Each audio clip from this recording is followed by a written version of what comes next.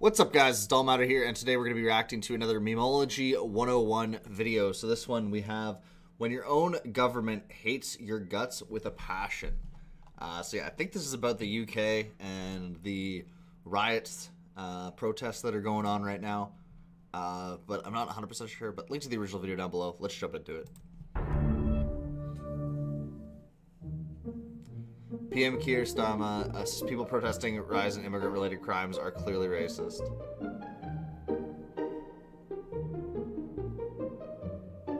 By the way, they've had two more stabbings of children since this. I'm in Northern Ireland here today for three purposes. Firstly, to meet the PSNI officers who've been on the front line during this disorder. Many of them have been injured. And my purpose was to say to them, thank you for what they have done. We make big asks of them, they step up, and they deserve our thanks.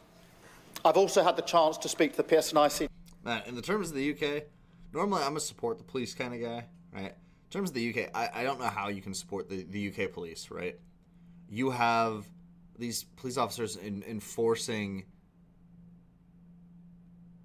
laws against speech, right? If you criticize the government, right, for stuff that people have voted for, right? Again, I've mentioned this a couple times. Out of the last 60 years, the British public has only voted for the person talking about increasing immigration 3 times. Every other time they voted to decrease it or to outright stop it. And yet, immigration continues to rise. It has risen pretty much every year. I think the one exception was the first year of COVID for the past 60 years. But you can go back to like the late 60s, the early 70s when there was like, 40, 50, 60,000 people coming in. And you can look at the elections, and the winner got elected on a platform of stopping immigration. Less immigration, too many immigrants. The 80s, you get a couple tens of thousands of people, same thing. The 90s, you start to get into the hundreds of thousands of people, same thing. The 2000s, you start to get into the low millions, same thing. And now you have millions of people coming in a year. People have been voting since it was like 50,000 people a year to reduce it. And they voted over and over and over again that they want to reduce it, and they never reduce it. And then now when people start to protest against that, you go out and arrest them, right? So like they're mad that they didn't get what they voted for almost 60 years straight. And then you have the thing where you LARP as a democracy, right? You sit there and pretend that the UK is a democracy. And 2, the police are out there actually enforcing this. Like, yeah, normally I'm a respect the police kind of guy, but when it comes to the UK police, I just don't know how anyone can. Senior leadership about the challenges that they face and the support that they need. And then third, and very importantly, to speak to some of the communities most impacted about the fear that they have, the anxiety that they have about the recent disorder. The disorder is intolerable. It is incapable of justification.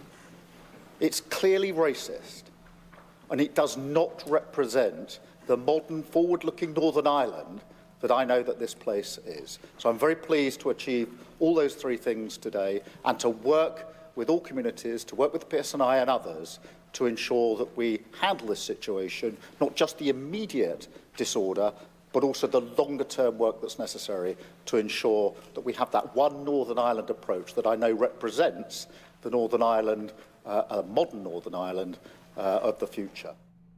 The disorder is intolerable. It is incapable of justification. It's clearly racist.